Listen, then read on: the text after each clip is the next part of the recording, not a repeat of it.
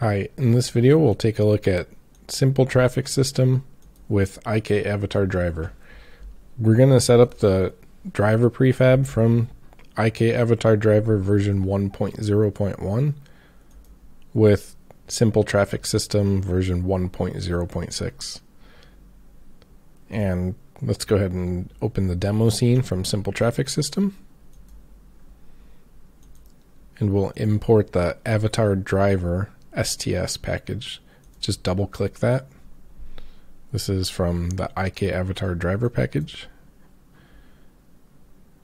Third-party support folder.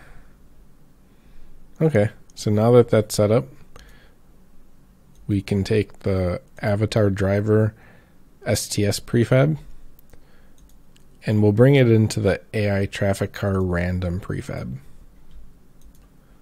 So this is the prefab that's used with the demo scene from simple traffic system. Go ahead and drop this in as a child of the car. Expand the parent, expand the body joint, and select the driver object. Here we need to assign the vehicle rigid body as the AI traffic car parent, and assign the AI traffic car to the car controller reference.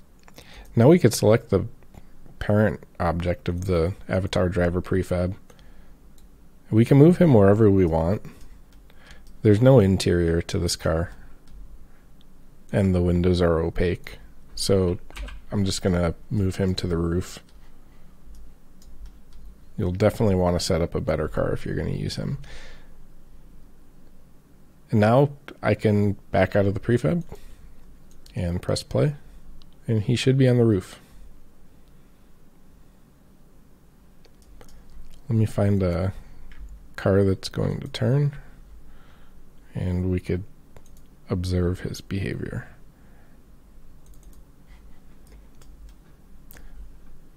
So I'll just hold down the F key, that way the camera focuses on him. And we can see as he's turning and braking, his arms steer the wheel and his foot moves from the gas to the brake.